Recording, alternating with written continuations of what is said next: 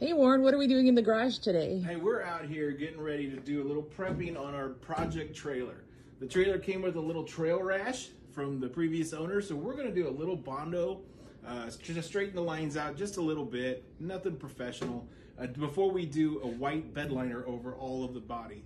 So we just want it to look a little bit better, the best we can get it before we drop the liner on it, and then we'll head on to the next project.